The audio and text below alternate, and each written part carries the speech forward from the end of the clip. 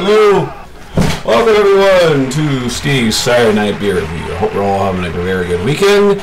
As you know, we are now moving to later October and the harvest season is pretty much done. If you haven't got your crops in, you better got to move on. So anyway, as you recall, last week we were learning about how yeast is what produces the alcohol in beer, which means you're essentially drinking, as we talked about, yeast urine, and that's what will get you drunk.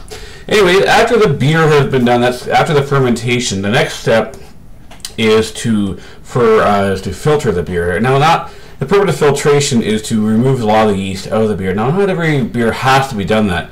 Some breweries will leave the yeast in the beer, which is a unique flavor, but basically the beer is passed through like a filter screen. The filter screen usually made with a silica-based life form, think coral reef, that kind of stuff, very, very fine grains, and allows the liquid to get through but hold back any impurities. So anyway, then that allows the beer to get through and onto packaging, which we'll cover next week. So for tonight's beer, Blue Moon Belgian white beer. This beer is not directly a fall beer. It can be though, but it's got a lot of similar ingredients. It's got made with spices and coriander and orange peel, which is sort of a typical fall flavorish. Anyway, this is brewed by let's see here, Blue Moon Brewing Company out of Golden, Colorado. Yes, that just gave it away, I know. So, but anyways, it's a Belgian-style beer, a wheat beer, made with wheat. So, anyways, to open that beer, we are going to use big brass boobs.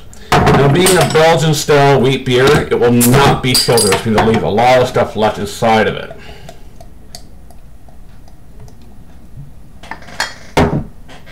Now, what can you see there? You see it's cloudy, which means it hasn't been filtered, left all the yeast and all that inside there. We can smell the spice, and let's give her a sip.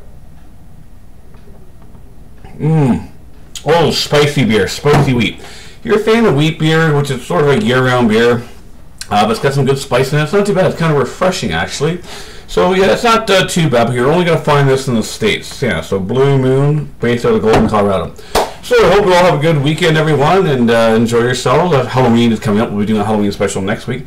So, yeah, I'm going to enjoy this Blue Moon. I think it's got these Moonlight Desires for me. Jansen out.